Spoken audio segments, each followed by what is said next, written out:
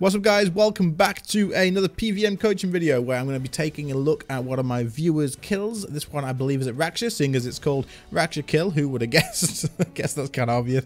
But what we do in these videos is, while I am not the absolute best PvMer in the world, I do take a look at clips that people think I could probably help them with, and then we look at what they're doing and see if we can give any advice to help them out. So what we're going to do is just take a look. If you guys see anything as well, drop it in the comments down below. Only helpful things though, because any toxic stuff just gets removed and you also get banned from commenting on the channel, so keep that in mind. But otherwise, let's take a look at this and see if we can help you improve your kill times, your PvM experience in general at Raksha, or just overall. But this is good because other people who are watching can also learn from what I've given as well, if it's related to you, and then also it lets me see things that I wouldn't normally expect people to be struggling with, for example. So let's take a look at your gear to begin with. We'll just let it go. You've got a noxious staff, you have the elite tectonic, or just normal tectonic.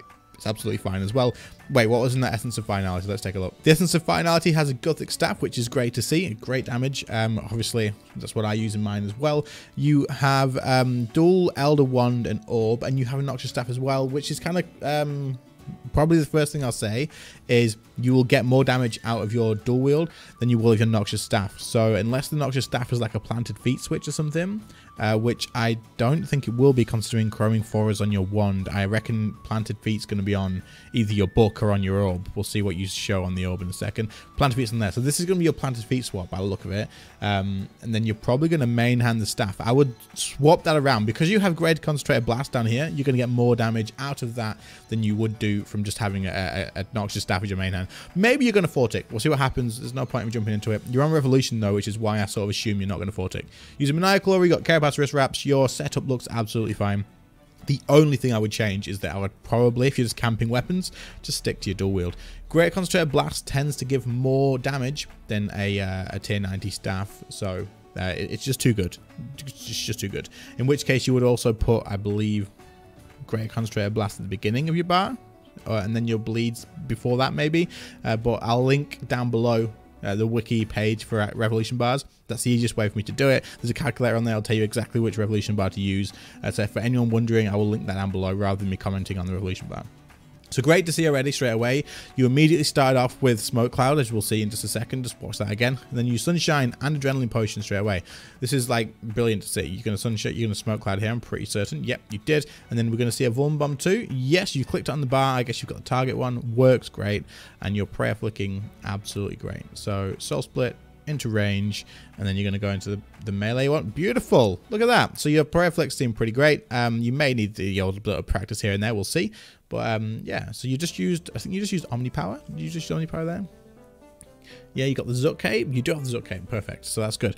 So you are camping the Noxious Staff, which again, it would have just been easier or better overall to use the actual just dual wield. It just works out as more damage because of the crit chance that you get from it, whereas the staff only gives you accuracy on the next hit. Your accuracy is, I think, 100% here, seeing as you're not using Reaver's Ring.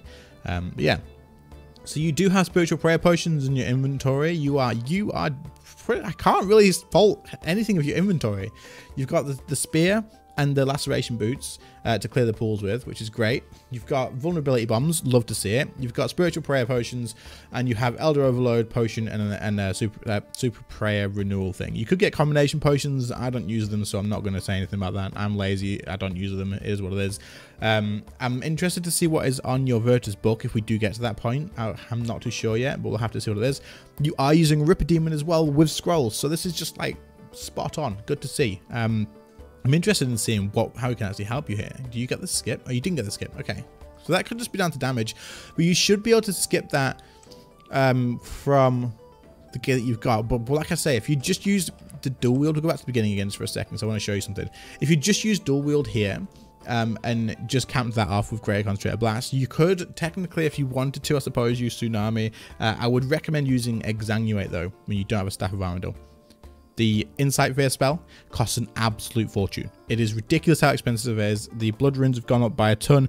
The water runes have gone up by a ton. And the soul runes have come down a little bit, but not enough to justify it. It is so expensive. It's like, I would say it's like easily 7-8k, maybe even more per ability damage, not per cast but per ability damage, so it's ridiculous. Then when you use Tsunami, obviously it's good to have the buff of the adrenaline, but we'll see how you do with dumping that adrenaline. Maybe you've listened to the other videos and you're like, yeah, we've got to dump that Gothic staff. Maybe you'll do that, but we'll see what happens. But Exsanguinate gives you the extra bleed and stuff. It gives you Wreck and Ruin, and it gives you more damage over time as well from basic abilities. So it is definitely worth using if you aren't going to use the adrenaline properly. But we'll see what happens. We haven't seen yet. You don't have high adrenaline right now, so that's good. So you've used Gothic Staff already at some point, so that's great to see too. And you are going to be using, you are making use of your thresholds. Now, what I would have done here is you're going to use Asphyxiate in a minute, I think. You're going to move away. What I would have done here is while you're doing this first phase, because if you can skip this first one, the next one is so easy to skip. Like, you're only 60k off, and this one thing is going to make a difference, but a few damage rotation changes will. Drink down in your spiritual prayer potions every time you are letting your Rapid Demon like drop down to 0 prayer summoning points here would increase your damage quite a bit. You want to down those spiritual prayer potions, maybe bring one more. We'll see if you need all this food or not. I'm going to say you probably don't. And just keep drinking them. Every time that's not full, just drink a dose. It'll keep that spec off again, and it'll help your damage out a hell of a lot. So you are one spec off of actually getting through this for damage, which isn't terrible. But what I would do at the beginning is just build up with Greater Concentrated Blast on dual wield, of course. Then use your Wild Magic, your Asphyxiate, Detonate with a Gothic Staff maybe, and then just literally dump Gothic Staff over and over again until you phase. And you should be able to skip with that as long as you're using that Ripper Demon. It shouldn't really be too big of a problem. But you're not getting anywhere near the heal thing, so it's okay. So you're going to Sunshine again here, which I think is actually good, seeing as you don't have Staff Spec, you don't have Staff of Armadil. I'm pretty sure otherwise it's not really worth Sunshining, but I think here, with the 150k damage that you had left to do, that's pretty good. You're about to phase again though, and you do have 20 seconds left on that. You might get most of it by the time we get there. We'll see what happens. Your Prayer Flicks are pretty solid, to be honest. Like, it's not, your Prayer Flicks are pretty much spawn. You're good with the dodging of that. The only problem with Revolution is this is gonna kind of hold you back a little bit. When you're running away, you're just not going to do anything, right? You have to click on the boss again. But yeah, so we'll see how your pool clears are. You're going to put on your spear and your boots, and then you are going to blade dive through them. Perfect. Looking pretty great. Looking good, looking good. I bet. Let me know in the comments, or just message me on Discord afterwards. Do you die to these pools quite a bit? If you do, the reason being is when you're doing that, I'm assuming you're probably unable to eat your food while you're doing that. Because when you land on these pools, they can hurt quite a bit. It can really do a lot of damage. So if that's possible, if that is a thing, I can't really see what your keybinds are because of the video quality. But if you have your food keybound, do you have your food keybound? I don't think you. Oh, it's there. Okay, so you got F and your F on that. I don't know if you're gonna be able to use control and whatever it is on the bladed dive, and then also press F. But if you can, then great. But if not, then try and put your bladed dive keybind next to your food one when you're at Rapture at least, and then that way you can eat while you're bladed diving, and it'll keep you alive. But I mean, you ate it before you did it, so you might already expect it and have already dealt with it, which is another way you could do that, of course. Okay, so when you get back on Rax, I just want to see if he is still smoke clouded and vulned. He is vulned, he is not smoke clouded, but I guess you could probably do that when you go through to the next room. Vuln's just run out. We'll see if you reapply that.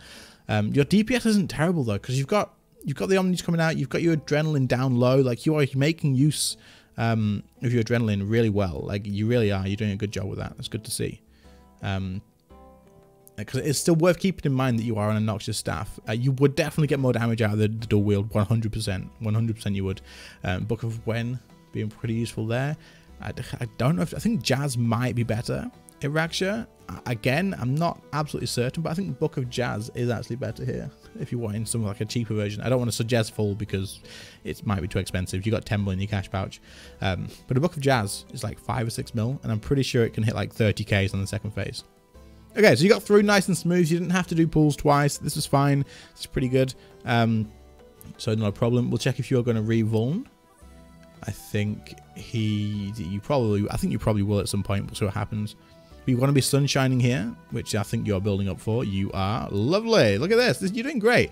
There's your vuln bomb as well. And if you could, what you can do here, because you probably aren't going to get it off now, what you can do though is whenever you use sunshine or whenever you use a defensive, you can then spam click your keybind for smoke cloud, right? So you've got the keybind there. I think it's Control 9, yeah?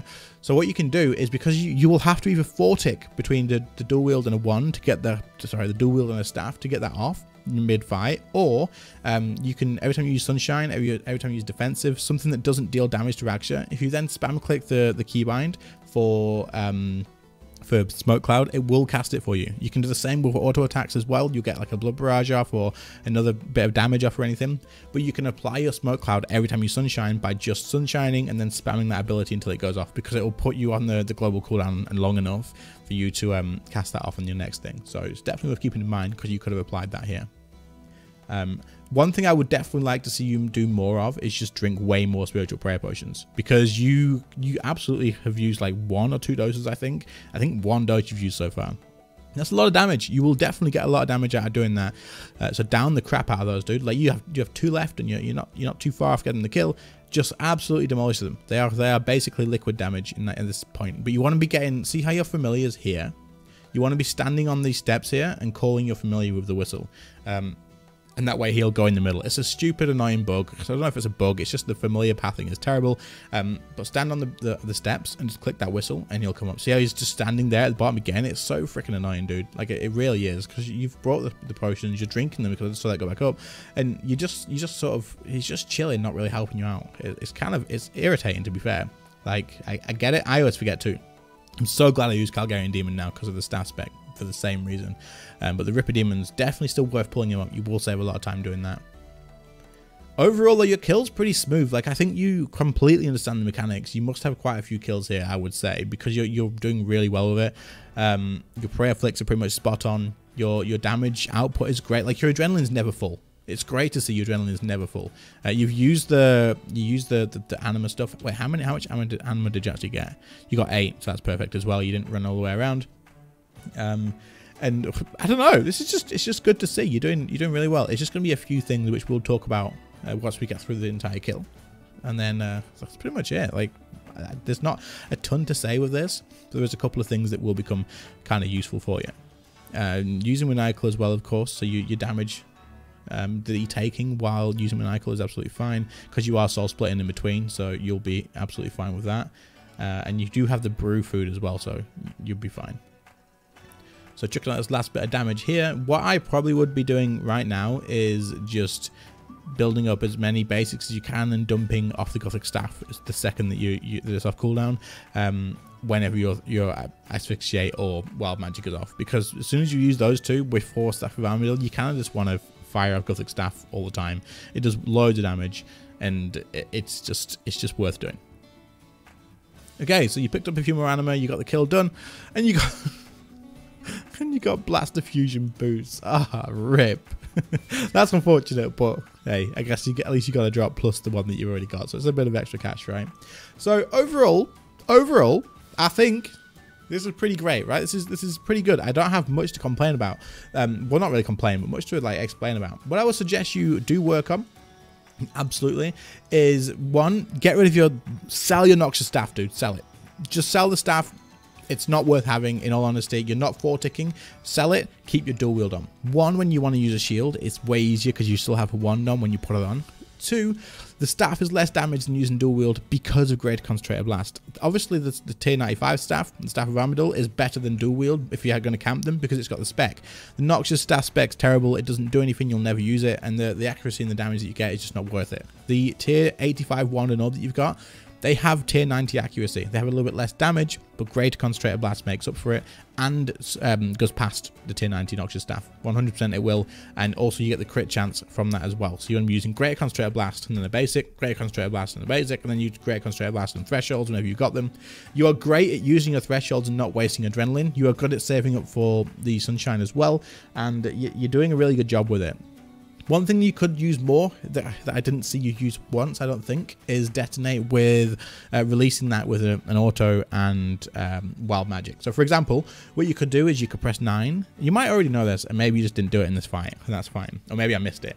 Press 9 to charging up detonate, and then as soon as it charges to 100%, because you have blast fusion boots, so you might use detonate already. But as soon as that's done, you would then press G for blood barrage, and then you would press 9 to release the detonate, and then you would instantly press 6 for wild magic. So you would press G96 and it would fire off the detonate, auto attack, and the wild magic all in the same tick, dealing a hell of a lot of damage. So it's definitely worth keeping that in mind, and that's probably one of your better threshold combos before Staff of Armadur. Like, it does more damage than most stuff. I used to use it all the time, constantly, and I still do whenever my stat spec is down, so definitely worth keeping in mind. There's not really much else for me to say. Do you use your adrenaline pot on the next phase? I don't think you did you use it? No. Okay, so when you sunshine on this phase, you could have used your adrenaline potion to build your adrenaline up again a little bit. That's one thing you could have done. I guess you probably were just being smacked in the head by some melee hits and stuff. It is what it is. Your vuln bomb usage is good. Like I say, your threshold is good. There's not a ton that I would say. I would say you could probably use Gothic Staff a little bit more. You just use it then. But whenever your thresholds are high, Gothic Staff is going to be better than using like Deep Impact. It's going to be better than using like tendrils. I don't think you use tendrils, to be honest, unless you've used Suit Army, in which case fair enough for the adrenaline build. But Gothic Staff will do more than Deep Impact, so it's worth using over that too. But otherwise, yeah, like I say, drink your Spiritual Prayer Potions, work on using Gothic Staff instead of things like Deep Impact and stuff. You can remember to use Smoke Cloud when you use Sunshine and stuff. Remember your Adrenaline Potion, and then get rid of the Noxious Staff. Just get rid of it. Get your Greater Concentrated Blast sorted out, put it at the beginning of your bar after your bleeds or something. Check on the wiki for the revo bar, or message me on Discord and I'll find the one for you and send it to you. But otherwise, you're doing great, and your kill times will increase with time. It is what it is, it's just how it works. The one thing I would suggest you do is, if you're camping your dual wield, I would change your perks on your dual wield to be what you would expect, like Aftershock and Precise, that sort of thing, Equilibrium as well. And then I would have one switch for Planted Feet, whether that's just, I don't know, another wand or something, or another book. I don't know what's on your book. I'm gonna assume it's like lunging or something, but I really don't know. Flanking, maybe. I couldn't even begin to guess. I don't think you showed us at the beginning, but yeah, so that's what I'd suggest for you. If it helps, or if it helps anyone else as well, then I'm glad. Do leave a like on the video, subscribe to the channel if you guys are new around here, and that's pretty much it for today. Thank you very much for submitting the clip. Channel members, thank you so much for your extra support. Your names will be on the screen right now, of course, but otherwise, thanks all for watching. I appreciate it, and I'll catch you all in the next one. See you later, guys. Bye.